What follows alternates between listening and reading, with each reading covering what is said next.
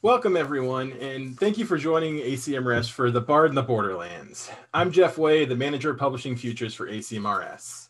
First, I once again want to extend a thanks to the ASU's Institute for Humanities Research for their generous funding of many of our 2020-2021 digital events. And looking ahead, I hope you'll join us for our next event on March 17th, Upstream, a conversation between two early career scholars of color featuring our 2020-2021 ACMRS short-term residents, Letha Chien and Mira Kafantaris, and for Race Before Race Politics later this spring. You can find information about upcoming ACMRS events on our website, and be sure to sign up for our mailing list to get updates on future events and opportunities at acmrs.asu.edu/about if you haven't done so already. And if you would like to help in supporting more events like these, please consider going to acmrs.asu.edu/give to make a donation if you're able to do so. Today's roundtable will be a conversation among 5 scholars working on the cutting edge of Shakespeare borderland studies: Ruben Espinosa, Katherine Gillen, Jesus Montaño, Adrianna M. Santos, and Kathryn Vomero Santos. As always, given our speakers' extensive lists of accomplishments, I won't be reading their bios today, but they are available on our website, and I encourage you to find them there. Today's event will unfortunately not be live captioned, but you can still follow along through the talk, and we will have the talk up on YouTube later with captions. So, and then throughout today's event, you can also pose questions through the Q&A button at any point throughout the conversation. So please, if you have one, feel free to drop it there. And as always, we of course encourage live tweeting today's event using the ACMRS events hashtag. Now, for a bit more context and introduction to the structure of today's event, I'm excited to turn things over to Kathryn Vomero Santos. Thanks so much, Jeff. I would like to begin by thanking you for having the vision to adopt an earlier iteration of this event, which was planned to take place at Trinity University in March 2020 as part of a public humanities program sponsored by the Trinity Humanities Collective. We are grateful to you, Ayanna Thompson, Leah Newsom, and the ACMRS staff for giving us the platform and the support to reimagine this as something even more public and the launch of much larger initiatives. As we look toward a robust future for scholars, teachers, students, artists, and activists invested in the concerns of the US-Mexico borderlands, we wish to outline some of the emerging trends and contours shaping the developing field of Borderlands Shakespeare, which encompasses both cultural phenomena and lines of inquiry that, as Adrianna Santos and Katherine Gillen have put it, quote, generate new and provocative insights, not just about the region, but about Shakespeare, close quote. It is a field that has emerged at the intersection of several disciplines and ways of knowing, and therefore requires interdisciplinary, cross-historical, and regionally specific approaches to understand. It builds on ongoing conversations about Shakespeare, race, coloniality, and pedagogy. It draws on the fields of adaptation, appropriation, and translation studies, among many others. And it is deeply invested in the methodologies and epistemologies of Chicanx and Indigenous studies. The hour we will spend together today is only the beginning of what we hope will be a much longer and much broader conversation. In the spirit of community and conversation, we have decided to experiment with the traditional format of the roundtable. Rather than giving prepared remarks in succession, we will ask one another a series of questions based on our shared interests and recently published or forthcoming work. We will then open things up to Q&A.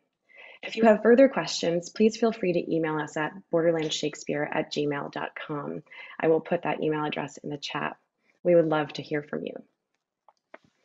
In many ways, this gathering of scholars and teachers interested in the topic of Borderland Shakespeare is a continuation of a symposium that Kate and Adrianna co-organized at Texas A&M University, San Antonio in 2018. So my first question is for them. Since organizing that wonderful symposium, you've subsequently collaborated on 2 forthcoming essays and are currently working on a third, this one on wounding and healing in Borderland Shakespeare. Can you tell us about your collaborations? Why do you think it's important for Shakespeare scholars to engage with Chicanx studies? And Adrianna, can you tell us about how your expertise as a Chicanx studies scholar informs your understanding of Borderland Shakespeare? Thank you, Katie. First, I'd like to thank you for inviting us here. to Trinity Humanities, to ACMRS for the support of the event, and to the other scholars on the panel. Thank you so much for being here. I would also like to begin by acknowledging the land that we are on. In San Antonio, the land is deemed the Yanawana, for the life-giving waters of the San Antonio River, by the indigenous communities who live here, the caretakers of the land. So I'd like to pay respect to them, particularly members of the Top Pilam Coahuiltecan Nation and the Estocna Carrizo Comecrudo Nation, as well as many others that reside here and in other parts of Texas. So thank you to them. In terms of our collaboration, Kate and I work at Texas A&M San Antonio, which is situated near the Mission Espada. So it's part of a chain of 5 missions here in the San Antonio area. And as collaborators, we've pledged to learn about these communities, to pay respect to the ancestry, to the history of this land, to work with and in solidarity with local communities and social justice movements. So this was the context in which we began our collaboration and which we put together the symposium. So Kate, would you like to talk about the symposium? Sure, thank you everyone. Yeah, the symposium was a really fantastic and fun and interactive event. We conceived of it as very community-based, and so we invited theater practitioners, local high school teachers, community college teachers, faculty from surrounding institutions, as well as students and just members of the general community. It was really exciting. We wanted to bring together scholarly conversations with conversations happening around pedagogy and theater. And we also had students actually perform. They performed Josh Inocencio's short play, Ophelia, which reimagines Ophelia as a queer Latino sexual assault survivor. And Josh actually joined us, which was really fantastic. And from there, really, Adrianna and I really began our collaborative inquiry into this topic of Borderland Shakespeare. Yes, it was really a wonderful event because it represented, as Kate said, so many different groups of people who are interested in this intersection between Chicanx studies and Shakespeare studies. So my area of expertise is actually Chicanx studies. And this field was really born from activism of the 60s. It centers Indigenous ways of knowing, Mexican-American histories, culture. It celebrates the self-representation of these communities, but also looks at tough social justice issues and interlocking systems of oppression, like race, class, and gender. So it's really important that we sort of bring that to our analysis of Shakespeare studies and of what these productions are trying to do in terms of bringing Shakespeare and its relevance to Chicanx communities. Texas A&M San Antonio is an HSI. We are about 70% first generation Latinx students. So it was really important for us in our specific region, in our area, to look at this. But then we began to really think about the broader implications for other Borderlands productions as well. Yeah, and just to wrap up, I wanted to note that we really see our collaboration in terms of feminist kind of collaboration, and we draw on Chicana feminism, and particularly as we imagine that. And so we're really seeking to kind of disrupt some of the ideas of the single, solitary, often male, often white genius that can be still prevalent in Shakespeare studies, perhaps more than in other fields. And so we really want to kind of disrupt that. And I also will say, as a white Shakespearean, I just think it's so important for us when we're engaging in kind of appropriation work, right, Shakespeare appropriation, that we really think about the kind of racial, colonial, cultural contexts into which we're kind of delving, you know, when we do that. And so I've benefited immensely from Adrianna's expertise in Chicanx studies. Thank you, Kate. So to move on, I'd like to address a question to Ruben. Ruben, your work is a model for bringing Chicanx studies to bear on Shakespeare. In your essays, Stranger Shakespeare and Beyond the Tempest, Language, Legitimacy, and La Frontera, you write about the role Shakespeare has played in educational and language policies and practices affecting border residents, particularly Chicanxes. How do you see Shakespeare invoked in relation to these issues, which have long histories in the region? How do these histories affect the way you teach Shakespeare? Thank you, Adriana. First of all, it's great to be sharing this space with you and with the other panelists. So just want to echo the thanks to ACMRS and everybody involved in putting this together. So yeah, without belaboring this too much, I think the most obvious focal point for me in terms of actual lived experiences where Shakespeare is concerned was a situation just south of Phoenix, actually in a Tucson Independent School District, with the book banning controversy, which I have written about and thought about at length. And to me, that shows the invocation of Shakespeare, I think, in ways that much too often happens, right? Because of time, I won't give the whole backstory. You all can read about this. It's been well documented. But when Dolores Huerta, provoked students and had them think about their voices, right? The pushback against that from the district and the superintendent in particular was the foreclosing on the Mexican American Studies program. And in that moment, what you have then is attention drawn to the oppression of brown voices, right? And I firmly believe that the reason this was such a controversy was because Shakespeare was implicated in that. When the teachers came together and put a list of the books together, that was famously the banned books list, right? They weren't actually banned, but they kind of, were self-censoring so that they wouldn't have to pay heavy fines, these high school teachers. You have names like Martina Espada, you have names like James Baldwin, Gloria Anzaldúa, Rodolfo Anaya. I feel like there is enough, merit to these particular authors and voices that it should have been a controversy. But what everybody was focused on was the fact that, Shakespeare's The Tempest was one of the books that was part of this Mexican American Studies program, right? And so suddenly, I think Shakespeare's social capital is being mobilized then on the side of those advocating for the Mexican American Studies program, because they recognize very quickly this is getting national attention because Shakespeare is one of those voices. What we can glean from that outside of this is the fact that it is the value of this white male iconic author, right, that is important to people who think that should be part of the education system in general, right? And so in this way, I think we can think about his value, right? We can create conversations in the classroom, right? And this is where I invite my students to using that particular controversy to ask students, to question why, right? Why Shakespeare? Like, what is it about Shakespeare that is deemed more important than? And it's an opportunity then to look outward and to think about the way that these issues of language, these issues of whiteness, right, are often much too often deployed and taken as a given in the classroom, right? We don't question why we are studying particular authors and not others. And that's an opportunity, I think, to have those important conversations in the classroom as students begin to, like you all, I work at a Hispanic serving institution. We have an 80% Latinx student demographic here. And in that regard, to really get these students to think about what is it they are being asked to consume in their classes here, right? And not just in the college classroom, but to think back to their high school experiences.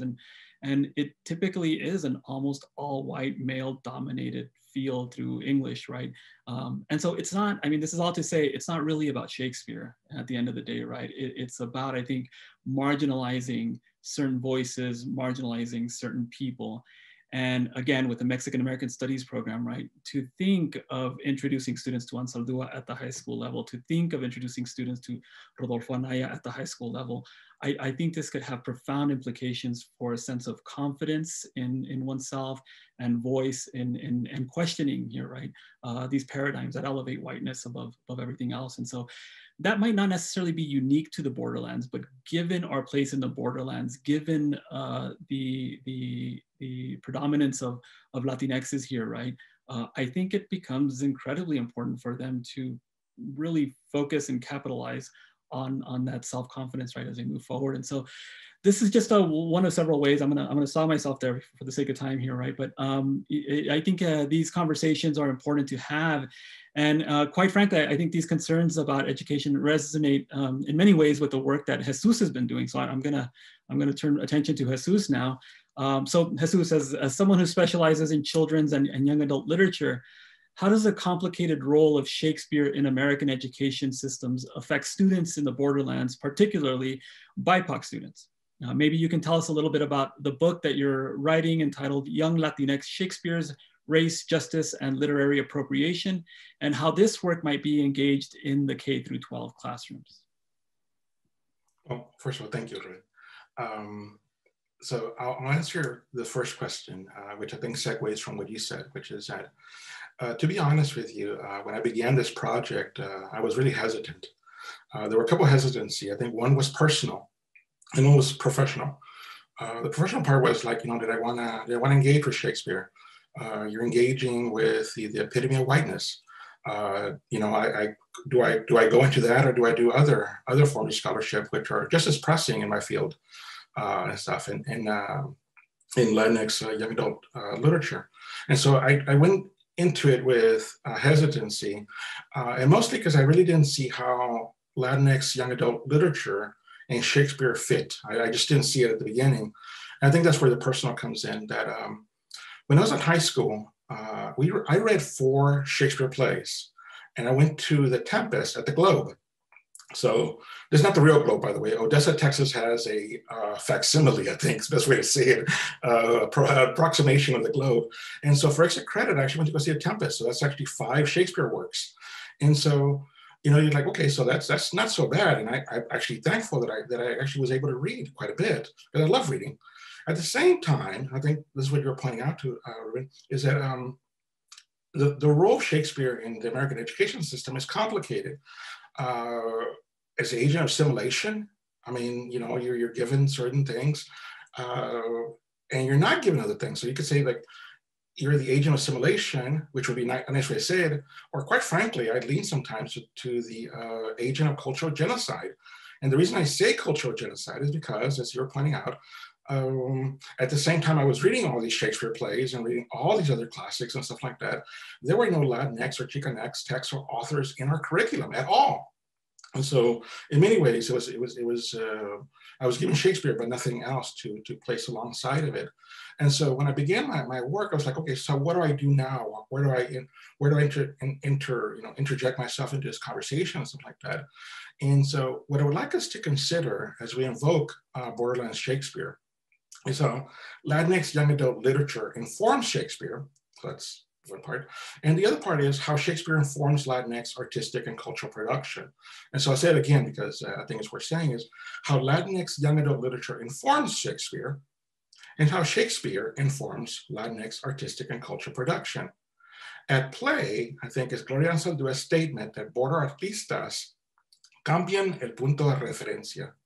So what she's saying is that border artists change the point of reference. And I'm quoting here: by disrupting the neat separation between cultures, they create a cultural mix, una mestizada in their artwork, end quote. Latinx YA appropriations of Shakespeare, I argue, are literary mestizadas.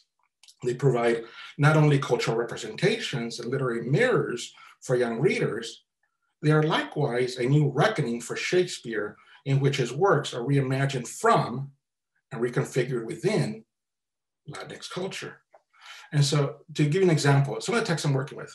So in one of the texts that I'm working with asked me to consider in which way Romeo and Juliet can fund discussions on racial colorism.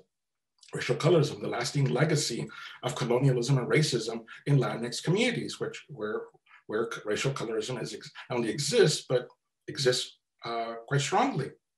One novel asked me to contemplate what it would mean if Romeo were assigned a girl at birth. For other works, the patriarchal imperative in Hamlet, for example, to enact revenge in worlds where violence, police brutality, and social justice meet are the topic. And so quite a range of texts that I'm working with. All of them, I would say, are literary mestizadas.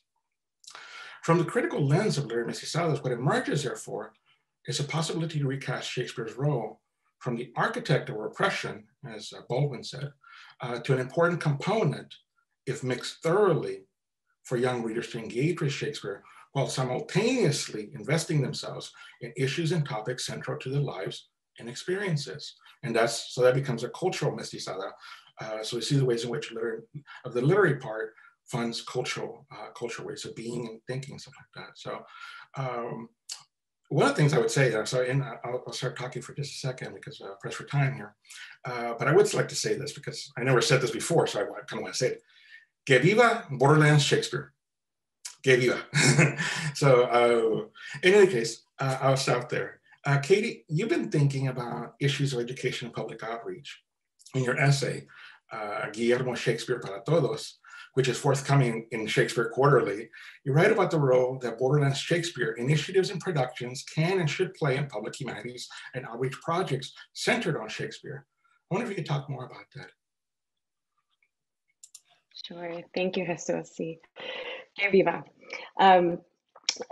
All of what everyone's been saying so far really resonates with my thinking on this topic and is an extension of the classroom, intersects with the classroom in many ways.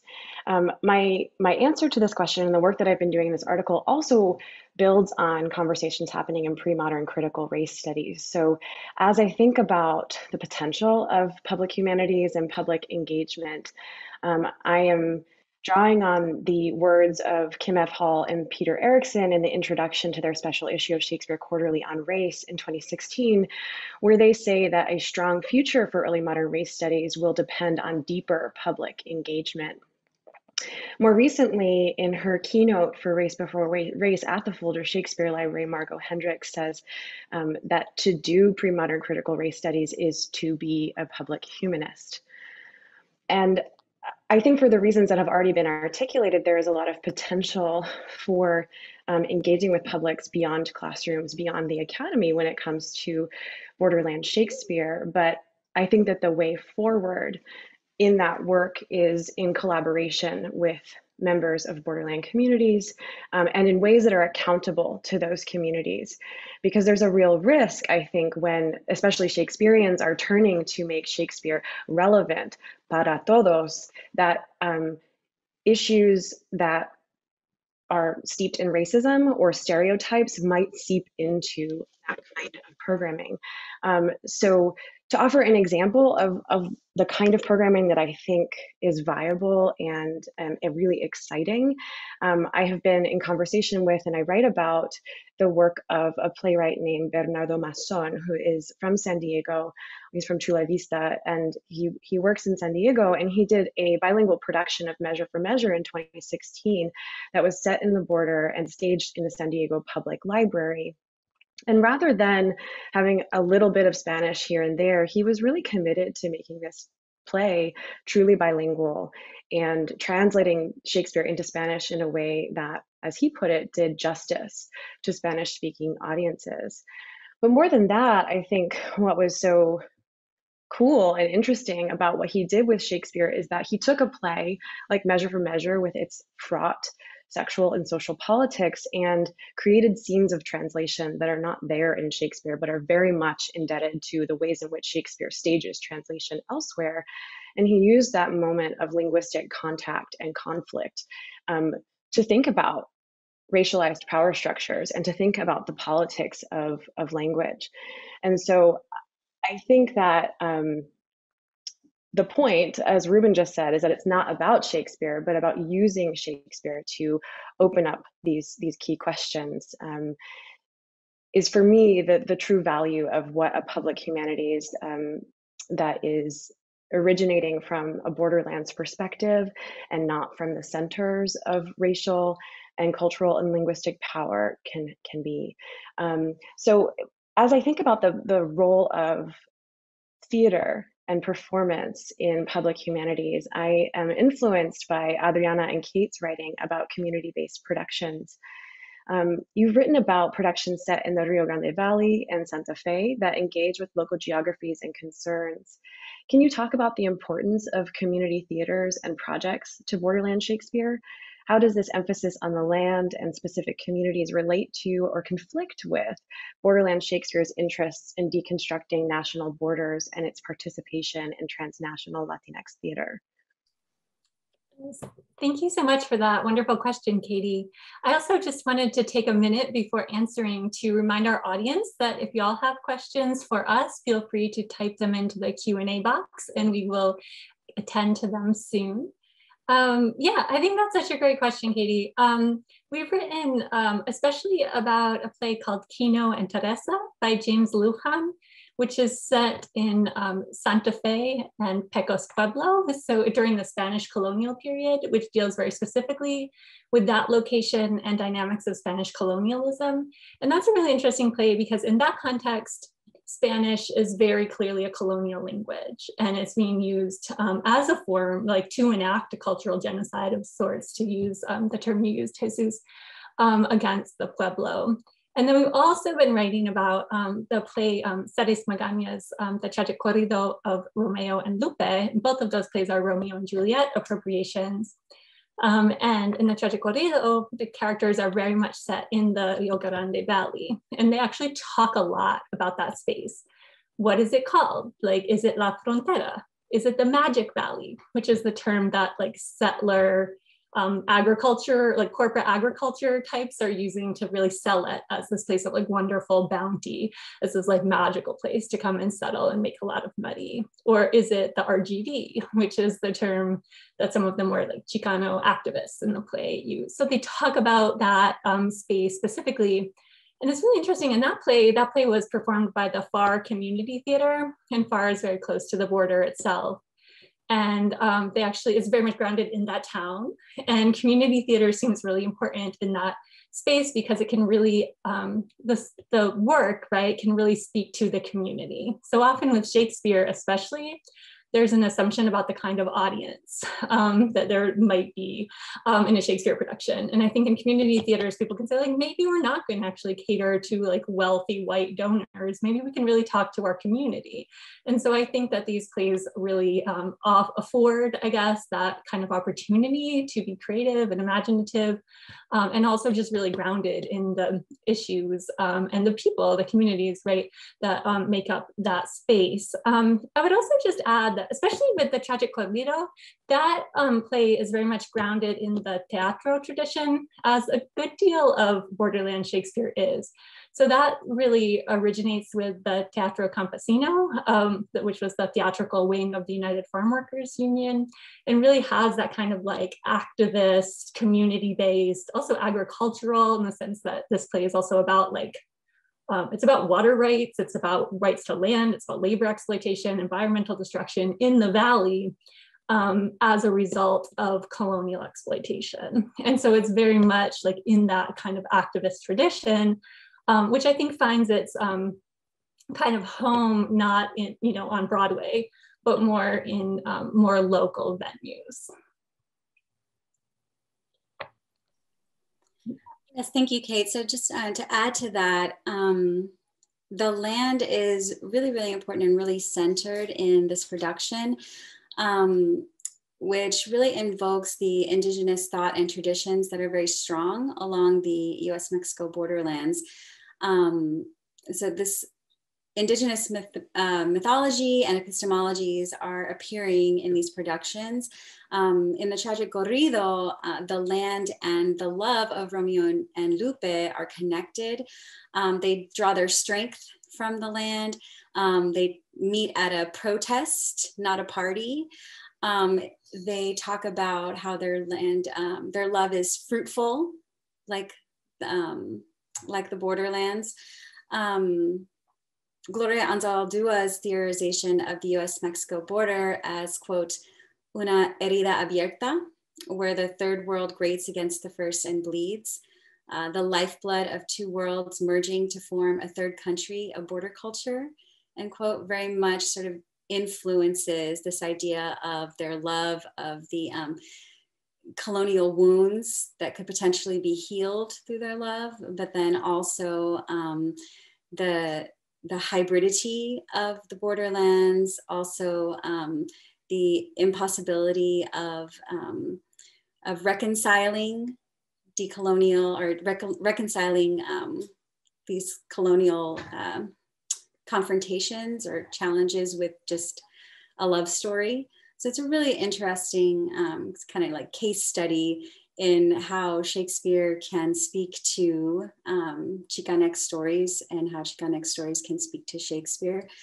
And this exploration that we do is also built on other Chicana dramatists who are dramaturgs, scholars who are working with adaptations like Sherry Moraga,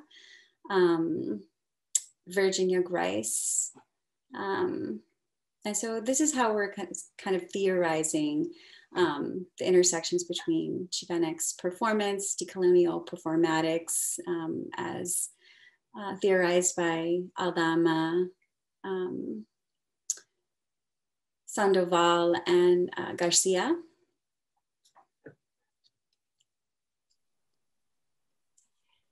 Yeah, and so on this note, I think I'm going to transition to a question for Katie and Ruben, which also gets at this question of border politics and colonialism in this way. As you both talked about, Shakespeare is often invoked to address crises on the border, including the militarization of the border, the war on drugs, the detention of migrants, and family separation.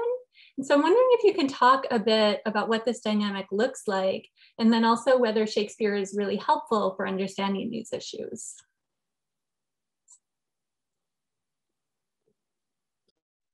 You want to go first, Katie? Sure. So yeah, thank you for that question, Kate. And I do think that this question speaks to some of the tensions that we've been drawing out in our answers here as we've been thinking together.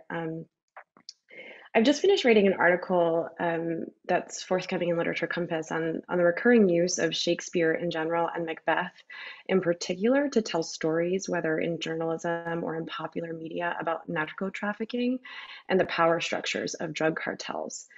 And what I've observed in the last 20 years or so is a quick and recurring desire to see Shakespeare and his characters in these contemporary crises.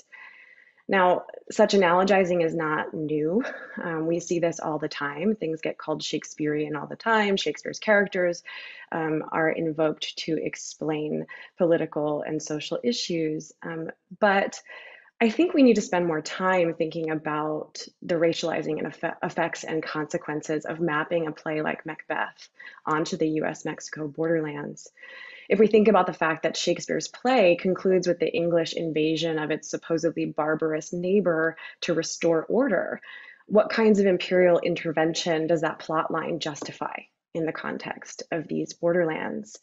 Is Shakespeare and all of his attendant white cultural supremacy being used to do more harm than good? In the piece, I go on to show that several Latinx theater artists have demonstrated that it's nevertheless possible and imperative even to use Macbeth to push back against that colonial narrative. But I think as Shakespeareans, we need to be paying attention to the ways in which a play like Macbeth is popping up in news articles about El Chapo or in TV shows like Breaking Bad, which are both implicitly and explicitly invested in white Anglo-American supremacy.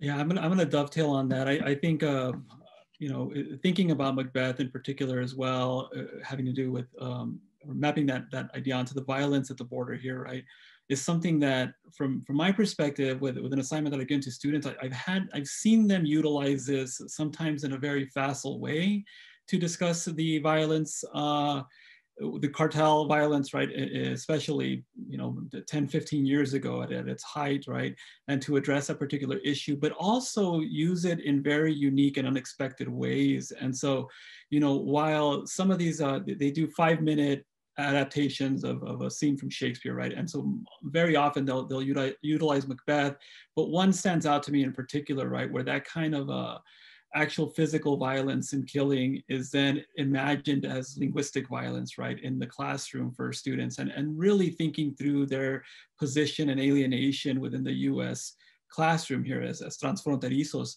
and hearing the students translate Macbeth, right? I'm thinking of the final scene in one particular video where, you know, the student is quoting the out brief candle, right? Apágate, apágate, vela breve. And this is kind of beautiful, you know, it resonates beautifully in terms of the confidence in linguistic identity that one has in Spanish, but that is absent in English, right? He's just come out of a situation where, you know, somebody rolls their eyes because he can't speak English properly, right?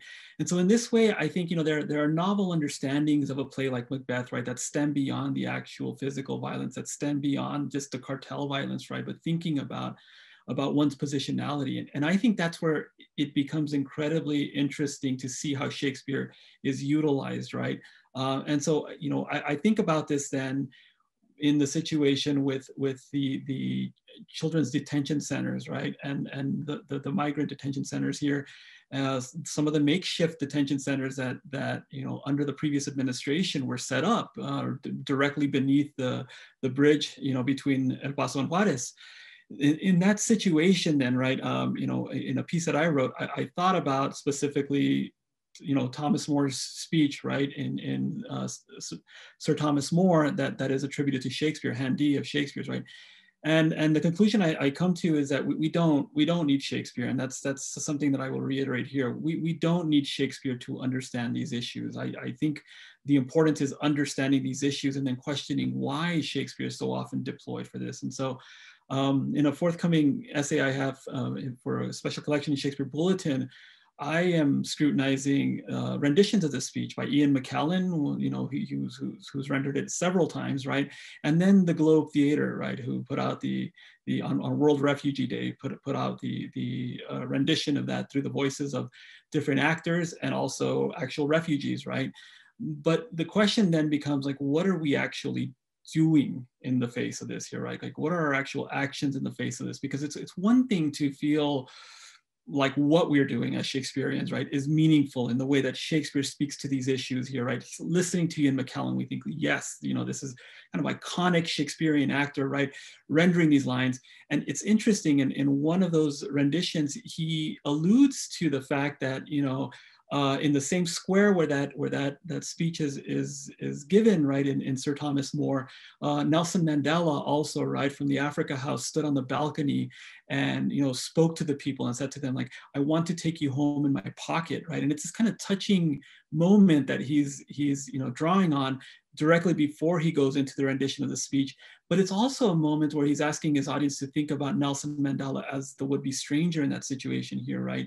And that's almost, I think, belies the point of what I'm trying to get across through Shakespeare, is questioning what is it that renders them strange here, right? And it is that whiteness. In other words, by drawing on Mandela, now his audience is comfortable saying like, oh, okay, there's one, you know, situation here where we can think about and ultimately a feel-good story about somebody who made it out of prison in South Africa. But on the other hand, right, what put him in that prison for 27 years? What kind of white supremacy? What kind of violence? And sometimes we ignore those facets. And certainly when taking out Shakespeare's hand, right, and thinking about that. Stephen O'Neill has a great essay on this, right, really kind of capitalizes on this. But taking that out here, right, of context, what we ignore then is all of the anti-immigrant sentiments that are within that play, and that the play itself perpetuates. And if we're being honest, that Shakespeare often perpetuates himself through his works. And so I think in this way, it can be meaningful, like maybe not in the way that we often imagine it, but it can be meaningful in terms of allowing us to interrogate that violence.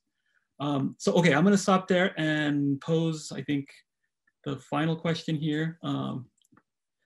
So here, this one is to Jesus, Kate, and Adriana. So as we think about the role of Shakespeare in the Borderlands and the issue of race, language, and identity that attends to that presence, the question of decoloniality comes up often. So this last question for the three of you. In your work, you discuss the ways in which Indigenous and Chicanx artists appropriate and critique Shakespeare to decolonial ends. Can you talk a little bit about what this looks like? Can Shakespeare be decolonial?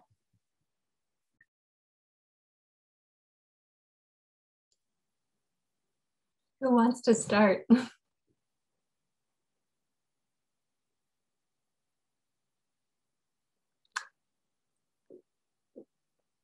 Oh, I'm not sure. Jesus, are you muted? Oh, I can go ahead while you. I was going to say you go. Oh, okay, sorry. It's hard to answer these questions to three people. Okay, yes. So I guess our answer, and I think I can speak for the three of us here, is that the Shakespeare itself is not decolonial, but that Indigenous and Chicanx artists are using often Shakespeare to decolonial ends. And I think Adrianna and I have used the framework of Emma Perez, who talks about the decolonial imaginary as, quote, a rupturing space, the alternative to that which is written in history, that time lag between the colonial and post-colonial, that interstitial space where differential politics and social dilemmas are negotiated. So while this work might not be decolonizing anything as in a final kind of like act, it is disrupting the coloniality of power and the epistemologies that uphold it. So I think that's what we're interested in, is the ways in which these playwrights and young adult authors, I think in Jesus' case, although I'd love to hear you speak to that, are disrupting that work, using language to disrupt, using performance to disrupt, those kinds of things.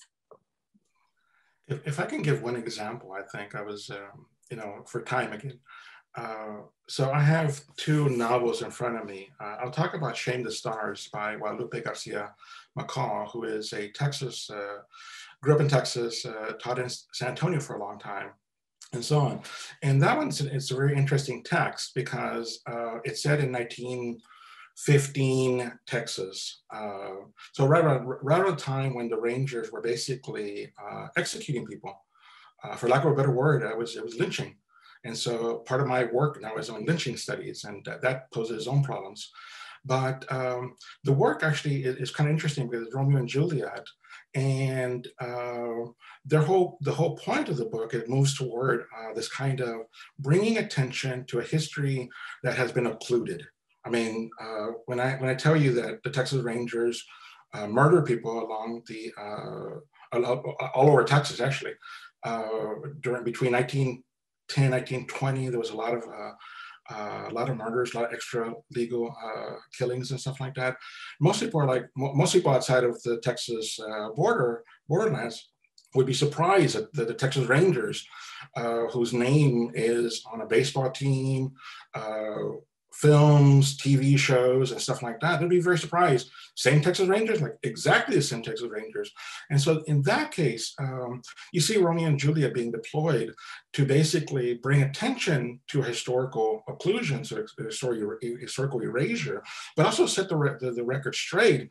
And so my work on that piece is derangerizing public reading spaces. That is that as students go to class and have to read certain things and are asked to read certain things, why not read something like Shame the Stars, which works really, really well, by the way, right next to Romeo and Juliet, because it asks fundamental questions of like, how can young adults, how can young people be leaders? How can they do things? I mean, if we really look at Romeo and Juliet, they heal a fracture. And in some ways, I think the two characters in Shame the Stars do the same thing. So one of the things about decoloniality is actually looking at the ways in which colonialism just erased, just whitewashed, just things were not forgotten. They were left out of curricula, so that people would know it. Even people in Texas are hard pressed to know about the Texas Ranger atrocities during that time period. So like I said, so that would be an example, I think, of decoloniality and just basically doing good work, I guess is what I say. Thank you both. Those are great answers to the question. I just wanted to add one thing to that. When we were viewing the tragic corrido in Far, Texas, we overheard a conversation between the actors. One of them said, "How's the audience? Mostly bolios?" And the other one said, "Nah, mostly raza." So I think it's also important to think about like, who is the audience for these plays? Who is coming to see them, and what is the draw for audiences in community theaters or in metropolitan spaces. So how are we questioning the universality of Shakespeare and Western knowledge itself through these performances? Thanks. Wonderful. I think we should switch now to some audience questions. We have some really wonderful questions from the audience. So the first one I'm going to answer is from Henry Bell, and he says that he would love to hear an example of the linguistic phenomenon that Dr. Kathryn Vomero Santos was talking about in the Measure for Measure production. And he mentions that there seems to be some crossover in other multilingual productions of Shakespeare around the world. So if you, Dr. Santos, or other panelists would like to kind of speak to this question of language specifically in these productions. Thank you so much for that question. Just to give you a brief example, and I think you're absolutely right that this is in many ways not unique to Borderlands Shakespeare and is drawing on larger histories of what we might call global Shakespeare and the role of translation in it. So the example I would give is from the scene in Measure for Measure where Claudio has been imprisoned. And what Masson does in that moment is he inserts an interpreter. There is no interpreter in Shakespeare's version, and this device isn't new. But what I think is so radical and disruptive in the way that Adrianna is pointing out in her last answer is that rather than his Spanish being a translation of Shakespeare's English becomes a translation of his border Spanish in the moment of performance, right? So it's doing different things both on page and stage and inverting the direction of translation between Shakespeare and another non-English language.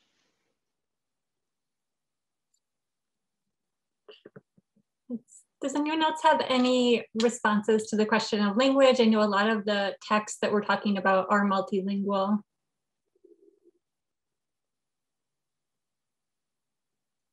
We can also move on to another question from an audience member. We have one from Jasmine Lellick, who says that teaching high school Shakespeare is vast and influential, but it's also filled with the potential risk of perpetuating colonial ideals rather than undermining them, especially because the vast majority of high school teachers are white women like herself. Many teachers are not trained in anti-racist decolonial pedagogies, and they often struggle with how to allow students to speak back to Shakespeare rather than simply letting Shakespeare speak for them. So as we think about engaging in the public humanities, what kinds of collaborations can you imagine among scholars, theater practitioners, activists, and high school teachers to further this work and potentially minimize the pitfalls?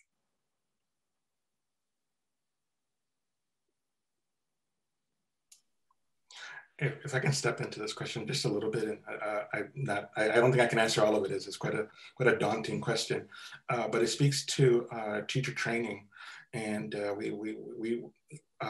we talk to people in education about this quite a bit, and how daunting it is to tell a undergraduate, here, take one class in Shakespeare, maybe two, and then go out and teach it. I think that's a daunting question.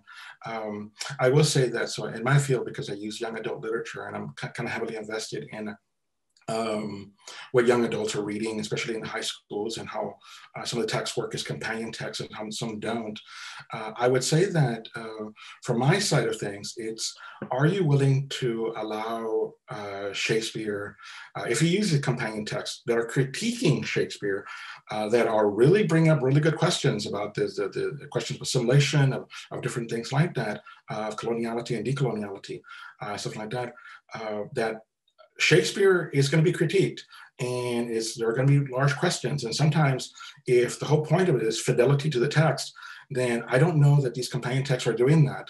I don't think they're not going to further your interest in Shakespeare without quotes, but they will further interest and educational interest in Shakespeare with quotes. And so, for teachers that are, many of them who are not trained, I would say, yeah, it's a daunting task to retrain yourself, but at the same time, a good literary binge is not a bad thing either. Just start reading books. Just off the top of my head, I had wonderful luck teaching If You Come Softly by Jacqueline Woodson. Romeo and Juliet, 20 years old, and speaking about a young Black man who was killed by the police. It's like, so it's 23 years old now. Something like that. But I had wonderful luck with that. But it will disrupt Shakespeare. I mean, it will disrupt Shakespeare a lot.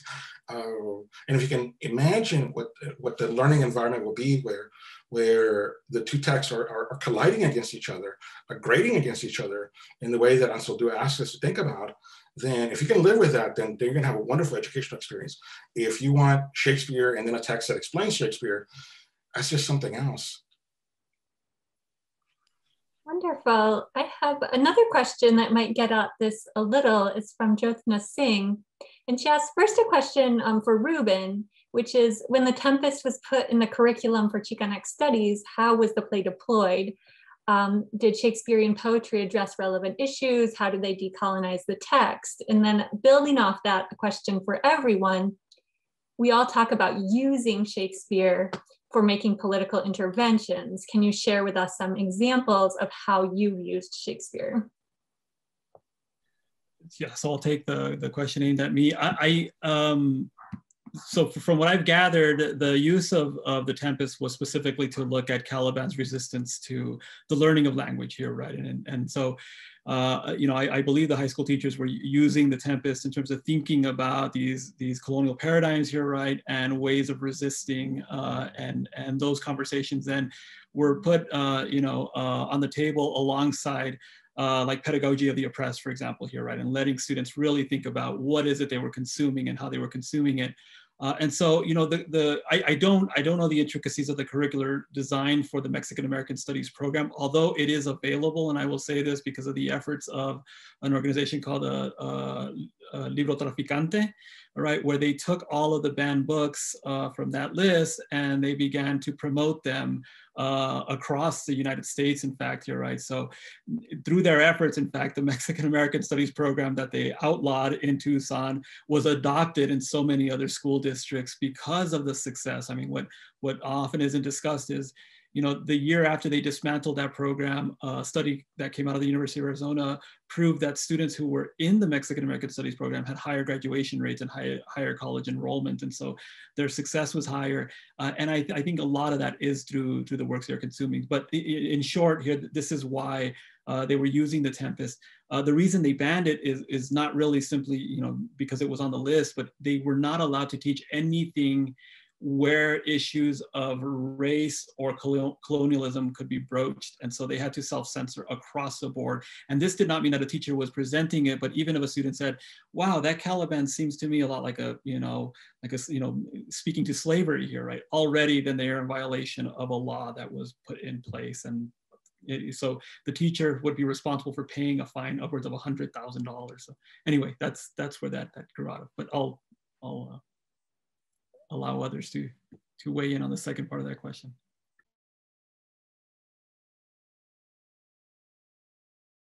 Which was, what ways are you using Shakespeare to make political interventions?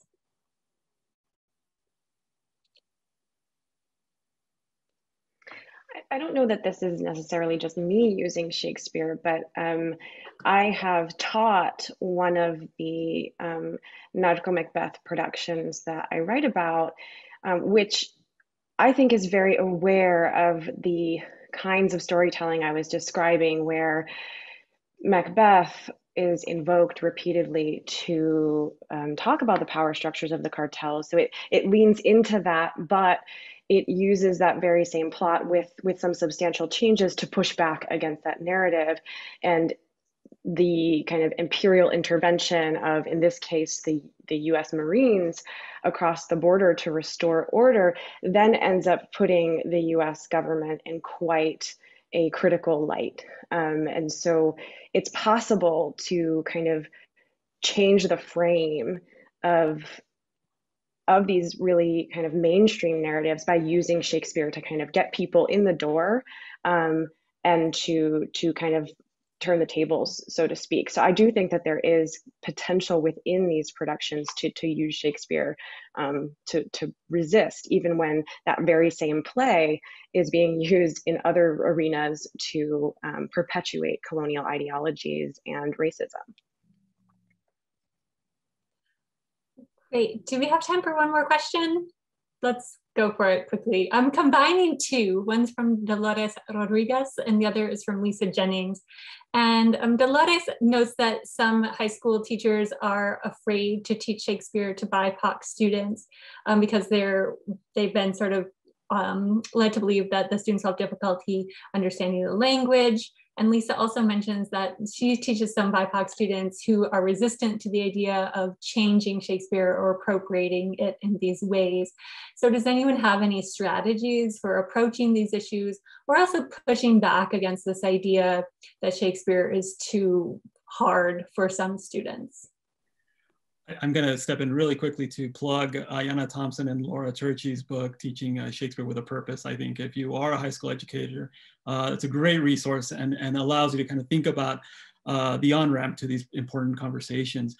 In terms of strategies, I think something that's been mentioned here is, teaching Shakespeare side by side here. I will also plug this book to the end of days, Arturo Islas's La Mali and the King of Tears, because it's a Chicano author who is, writing about a Chicano in the high school education system, looking back, he's a jazz musician in San Francisco. He's looking back at his experiences in the classroom with Shakespeare. Even if you don't teach that novel alongside Shakespeare, but take excerpts from it to have students think about the apprehensions of that linguistic identity when it comes to Shakespeare, I think would be important. And also equally as important is to remind students, in particular BIPOC students, that sense of the alienation when it comes to Shakespeare is not only germane to their own experiences. I don't think anybody comes at Shakespeare thinking like, I get it, like this is just, easy. It's not easy for anyone, but then allowing them to talk about, what are the other aspects of their particular standpoints, right, that make it even more difficult or created in different, and this is, I think, as important, right, in different and ways that have currency for their present moment and in their particular, kind of area of the world. If I can just say one real quick thing, I would plug, let me make sure I got the names right. I would plug Ebony Thomas's and Amy Soriano's article. It's called Restoring the Self. It talks about restoring, and it's been used quite successfully by a lot of educators to get students to really think about the language. Let them play with language, let them write poetry. If they're having trouble reading poetry, it's probably because they haven't been instructed on how to write poetry, or for the matter, how to read poetry either. So in that case, I would say, yeah, restoring would be a wonderful thing, and let them just write different scenes up. Let them use their own language. Let them use their own things. I think they would love that. So I can put the link someplace. But yeah, so Ebony Thomas, Amy Soriano, Restoring the Self. Wonderful resource. Wonderful. And there are a lot of questions in the Q&A box that we're not going to have time to get to, unfortunately, but please email us at borderlandshakespeare@gmail.com, or you can email any of us individually with questions. We'd be happy to share resources. We also do have a bibliography that we're planning to circulate, so we can share those resources with you all as well. All right. First off, thank you to the five of you for such an amazing conversation. I think I love when I'm always learning new stuff, and this is just all fantastic for me. So again, thank you for taking the time today to talk with us. It was a pleasure. To the audience, thank you so much for joining us. I know we had way too many questions and not enough time to get to them all, but I'm glad to see such interest and very excited to hear that this work is going to be continuing moving forward. So with that, thank you again for everybody for joining us, and we hope to see you next month at our next event upstream.